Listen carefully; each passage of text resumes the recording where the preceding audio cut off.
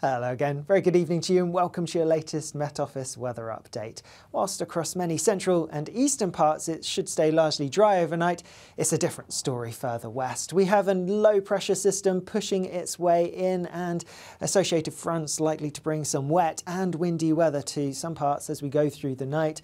Also, we do have an occluded front affecting parts of northwestern Scotland through this evening, and that is bringing some rain, but that will clear away towards the north as we go through the next few hours.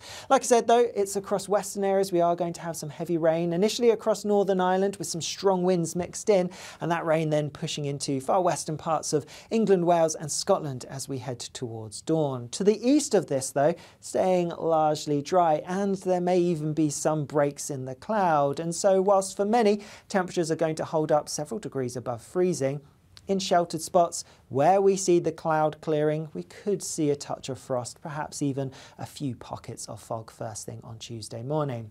Though the most hazardous weather is going to be in the west, where we have strong winds and heavy rain. Quite widely, we're going to see 15 to 25 millimetres and perhaps 30 to 40 millimetres over the hills and mountains of North Wales. And that rain then continues its way eastwards as we go through the day. It will break up a little bit and ease somewhat, but some heavier bursts are possible. There will also then be some drier interludes mixed in as we go through the afternoon, but still some further outbreaks of rain, and these could be heavy at times.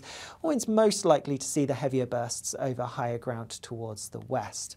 Quite a bit of cloud around, but with that we do have some milder air pushing its way in, so temperatures for many are going to be a touch higher than on Monday, highs of around 13 or 14 Celsius.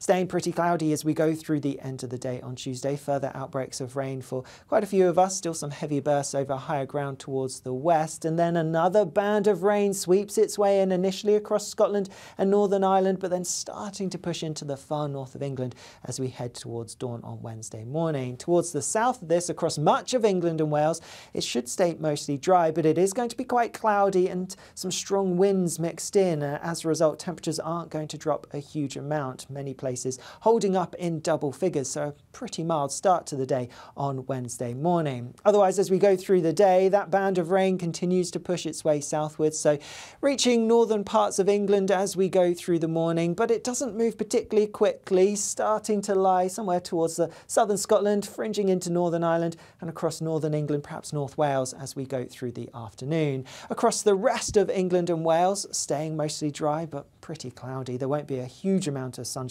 around here. Further north though, across Scotland and behind this frontal system, we should see some decent bright or sunny spells developing, but do watch out for a few showers, particularly towards the northwest of Scotland, and here there are going to be some strong winds. It will be a windy day for many of us, but across the northwest of Scotland, here is where we have the risk of gales, possibly even severe gales around exposed spots.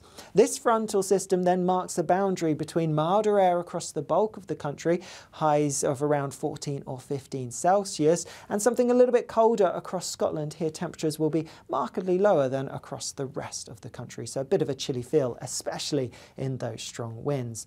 More unsettled weather to come as we go through the end of the week. Low pressure moves in as we go through Thursday, bringing some wet and windy weather, particularly towards northern western parts. All the time towards the east, you have a greater chance of staying mostly dry, but there will be some showery bursts at times. There's more information about that in our week ahead forecast, which is available on our YouTube channel. Otherwise, I'll see you again soon. Bye-bye.